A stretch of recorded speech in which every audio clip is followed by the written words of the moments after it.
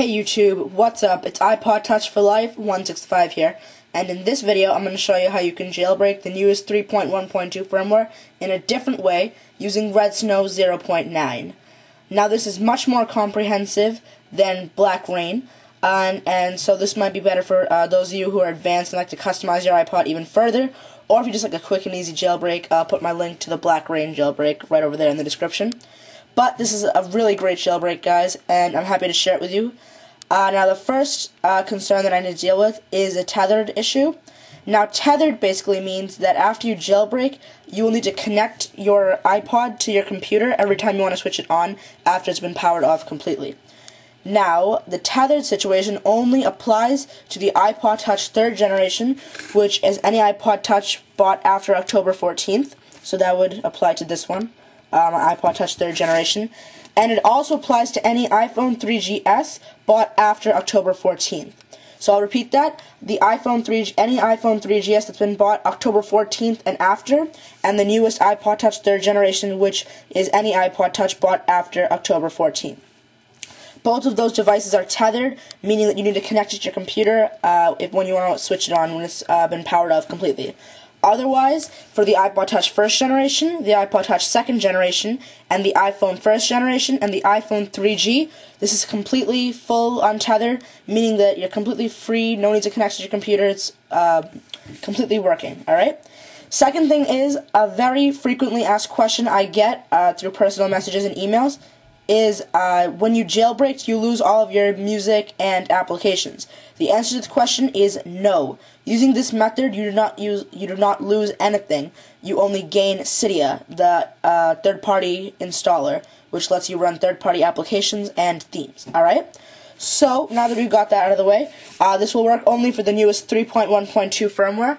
So, as you can see there, I have the newest 3.1.2 firmware. So once you have the 3.1.2 firmware, I recommend doing a fresh restore in iTunes. That way your jailbreak will work as perfectly as you can. So that means just going into iTunes and restoring. This process does wipe out your music and applications, but you can always sync it back. That's merely a suggestion, not a requirement. So after that, you just want to close out of iTunes, make sure iTunes is closed, and there are two things you are required to have. Number one is Redsn0w, the name of the program used to jailbreak. I'll put a link to that, a mirror actually, in the description right over there. You must click on that and you'll be directed to a download. Just save it and it's a zip file. The second thing is your firmware file corresponding to your device. I'll put a link in the description for a great firmware site where you can download the firmware for your device. Make sure you go to the second drop-down box, iPhone/iPod Touch, and choose the one for your firmware and device, and download that to your desktop. That might take a little while. Now, this jailbreak also includes custom boot logo changes, meaning that you can change the screen when your iPod is switching on or your iPhone is switching on. Instead of the standard Apple, you can use any image that you want. So if you would like to do that, then you must download a file or a picture that you want. I have a website in the description right over there, where you can download images perfectly sized, and they must be in PNG format, alright? So, once you've gotten those two or three things, depending on what you want to double-click into the Redsn0w. You will need to have WinRAR installed, and you want to drag and drop this folder here with Redsn0w onto your desktop. So you will need WinRAR to do this. I'll put that, or you can just go download that. And then we can close out of the zip archive. Now all I want to do is double-click into this folder, Redsn0w, and we want to double-click on redsn0w.exe. At this point, we want to make sure that our iPod or iPhone is connected via USB to our computer, and make sure, again, that iTunes and all instances of iTunes is disabled right now. So now it's just going to ask us to browse for our current firmware.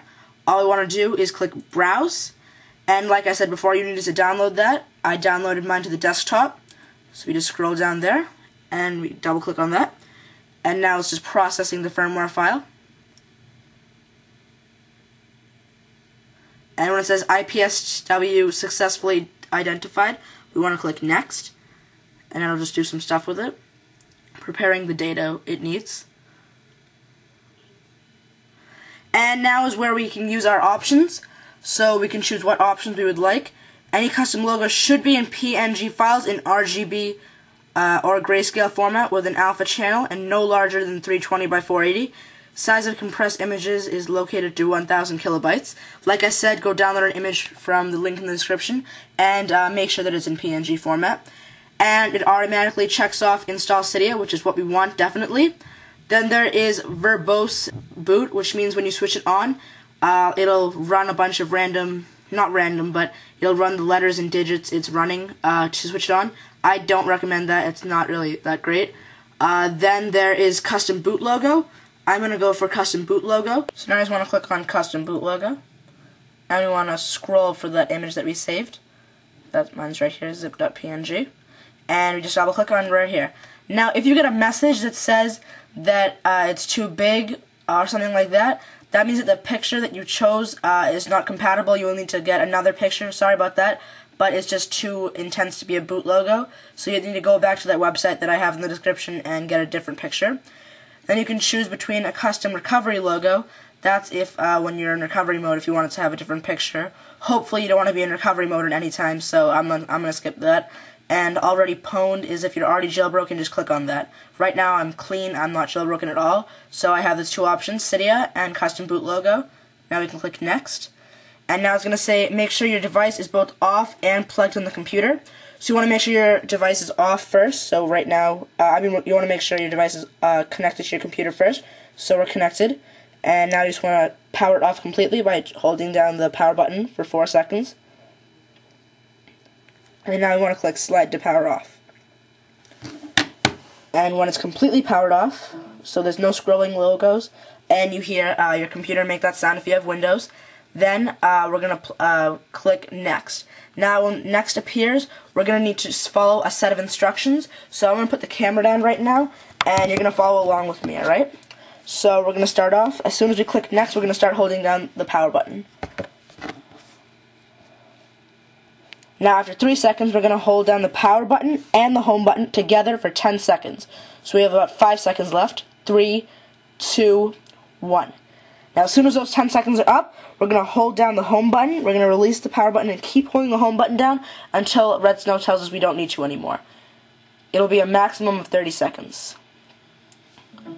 Alright, and when Redsn0w gives us this message here where it says waiting for reboot, and it gives us this screen, we can let go of the button, and now it's jailbreaking. So as you can see, our device here is now downloading jailbreak data. So it's downloading the data it needs from the computer so that it can jailbreak itself. Alright, and here we see the walking pineapple, and now it's jailbreaking. Actually jailbreaking. Before it was just getting the data it needed to jailbreak, and now we're just jailbreaking.